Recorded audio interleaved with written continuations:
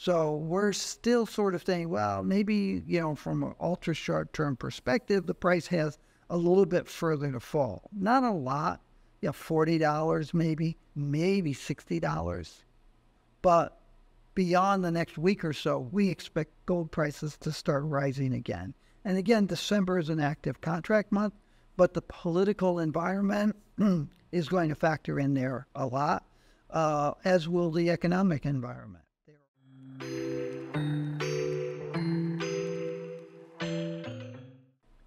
Good morning, it's Jeff Christian of CPM Group. It's not quite 10:30 on the morning of 11th October, Friday, here in New York. Got a lot to cover today, so I'm going to try to go pretty fast here. I want to talk a little bit about silver and solar panel use of silver, but there's been a lot of inflation data that's come out, U.S. CPI on Thursday, U.S. PPI today, this morning.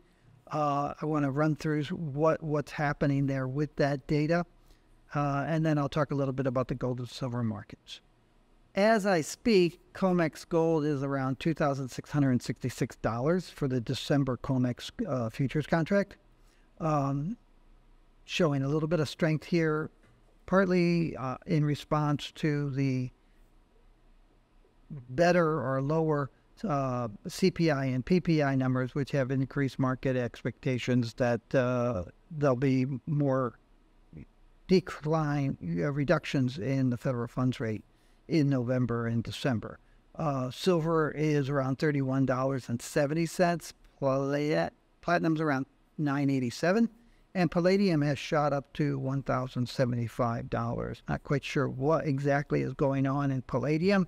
I think there are probably some expectations or concerns about supplies and about the potential of disruptions in Russian material. We don't expect any disruptions in Russian palladium exports, but other people in the market seem to be concerned about that as the hostilities between Russia and Ukraine and its Western backers continues.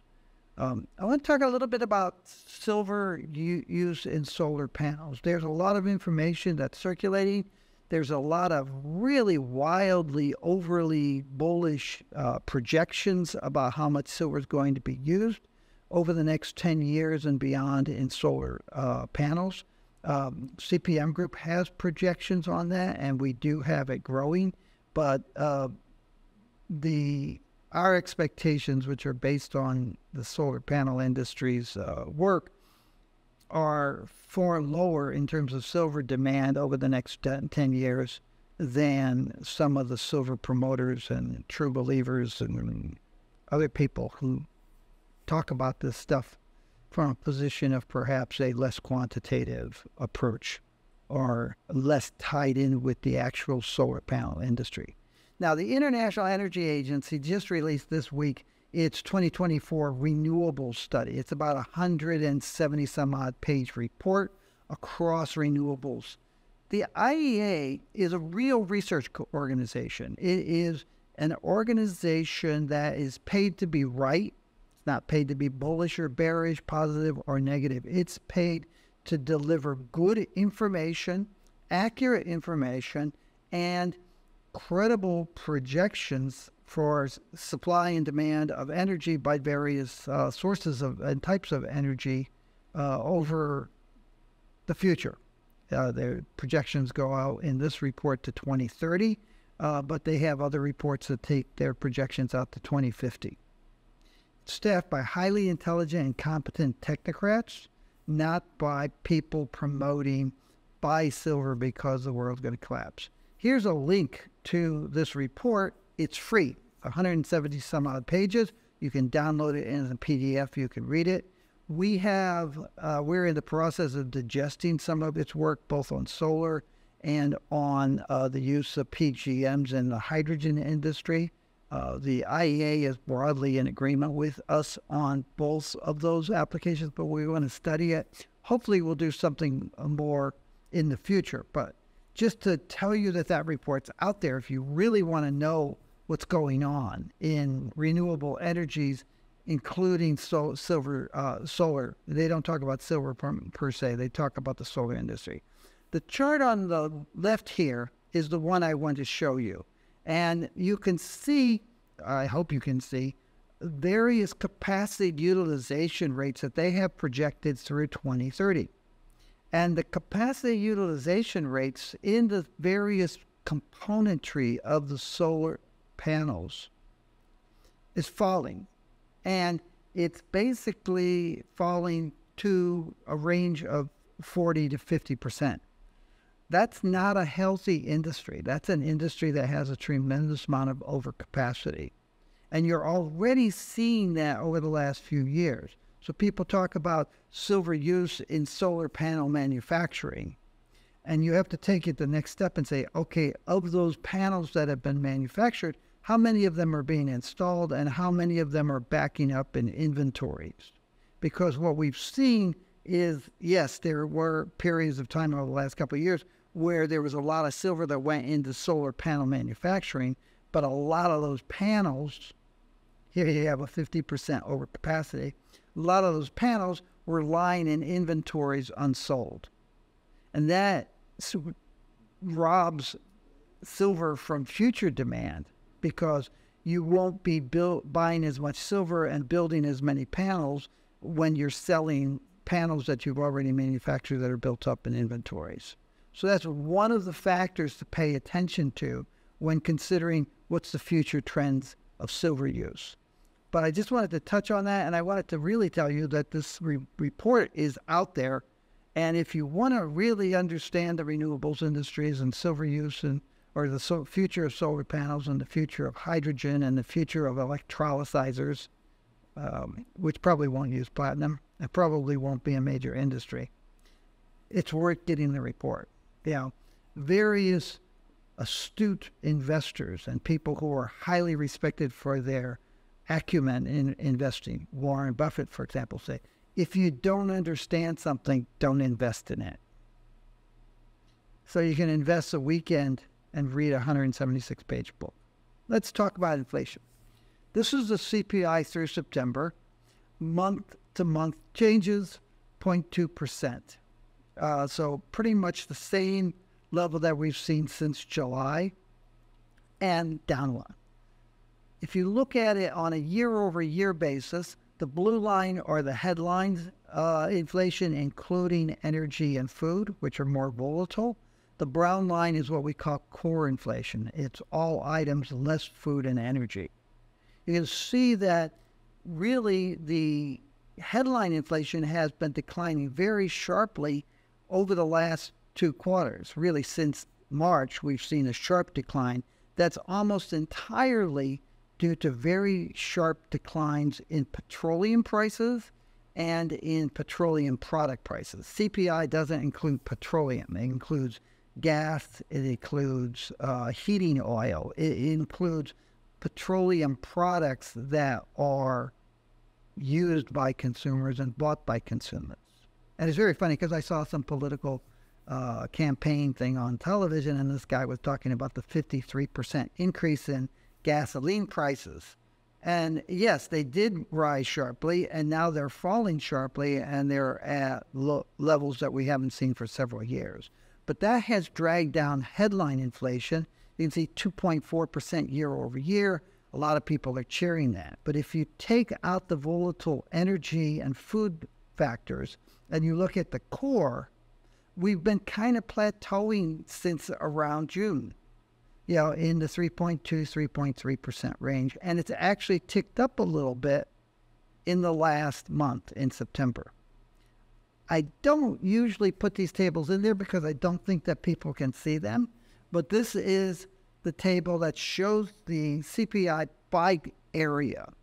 And you can see, again, really big declines, fuel oil off 22%, gasoline off 15% on a year-over-year basis. Energy commodities in general off 15%. Natural gas has been relatively flat, but relatively low. And you can see the big increases have been in services. Other you know, non-food and energy commodities have actually been weaker in general, off of 1% from where they were a year ago. Eggs are rising, but other things are falling. New vehicles off 1%, used vehicles off 5%. They're broken out because they're such a large portion of the consumer basket. The CPI is an index of a survey of several thousand people spread across the country who fill out forms every month saying, this is what I bought this past month, and this is what I paid for it. So all this talk about the CPI not really being representative is based on ignorance of what the CPI really is. The CPI is actually a composite of surveys of actual consumers around the country, across the country. And you can see here that non-food and energy commodities, what they call commodities, goods, off about 1% year over year, about 0.2%, as the chart showed, a month to month. And the increases, the place where we're seeing persistent inflation is in shelter, housing, rent costs, and the cost of owning a home. So your mortgage and your utilities and your taxes, shelter services, and transportation services. That's where we're seeing sticky inflation. The rest of the economy, relatively less inflationary right now. So you put that all together and you put it in a historical context, and you can see how post-COVID, we had a big spike up to about 9% in consumer price index, and it came down quickly, and it's continued to dwindle down to a point where it is pretty much where it was at the top of the range prior to the COVID lockdown. And it's pretty much in line with the inflation that we've seen for most of the time from 1983 until the Great Recession. Putting it the current inflation figures in context, you would have to say that spike to 9% was in fact transitory, as defined by economists, not politicians and demagogues. Looking at PPI, the Producer Price Index, again, it's the energy prices that have plunged that has caused that headline to come down. If you look at final demand X energy, it's been kind of flat. It is relatively lower than it had been in 2021, early 2022, and it is trending slightly lower, right? That energy price decline masks a more modest decline in overall producer inflation. And here's the data. Again, it's showing you the same thing. For example, the index for total demand for final goods as opposed to services, off negative 2%. But if you break it down, that energy was off 2.7%, and foods were up 1%, and everything else was up 0.2%. So that 0.2% decline in total costs for goods is really a function of the lower energy prices. You look at final demand for services, 0.2 again, and it's pretty much flat all over. So we are seeing in the case of producer prices, a flattening out. 0.3% is still pretty high in transportation inflation. Again, putting it into a historical context, we had that big burst in 2021 and early 2022. Since early 2022, producer price inflation has come back down to pre-COVID levels. That's what I have on that. Turning to gold and silver. Gold prices are close to record levels. They have come off from $2,700. Again, we're looking at the December COMEX futures contract. We thought that the price could come off a little bit on profit taking. We thought that any such profit taking probably would extend through this week, and that by the time you got into next week, we would be in that run up to election mode where we would start seeing more upward pressures on gold prices and silver prices again. The profit taking, there still may be some profit taking in these markets. So we're still sort of saying, well, maybe, from an ultra short term perspective, the price has a little bit further to fall. Not a lot, $40 maybe $60. But beyond the next week or so, we expect gold prices to start rising again. And again, December is an active contract month, but the political environment is going to factor in there a lot, as will the economic environment. There are more and more signs to say that a recession may be later rather than sooner and less severe than it is. Forget the demagogues waving their arms saying that the U.S. economy is going to collapse. The economic data is better. Inflation figures are coming down. Interest rates probably will be coming down. All of that kind of suggests a stronger economy, and a stronger economy suggests stronger gold prices. And as you extend the economic recovery that's been in place now for 4 years, people who have a lot of profits in their stocks and bond market investments are increasingly nervous and looking to diversify their portfolios by adding some gold and even some silver. And we've seen that on a global basis this year, and we're seeing it continue, and we're starting to see other groups like U.S. and North American institutions, family offices, join into that group. Beyond the next week or so, we do think we're going to see higher prices. Very similar in silver, although we're not at record levels. We have gotten up to around $33 briefly a couple times over the last month or so. Prices backed off. I said it's $31.70. It has the potential to back off further. We wouldn't be surprised to see that in the next day or two, but we think that as October proceeds, you'll see a reduced probability of further profit taking driving prices down, and instead you'll see investors pivoting toward a longer position. In both gold and silver, investors, both physical and in futures and options, investors are heavily long right now, and they're probably going to continue to be heavily long.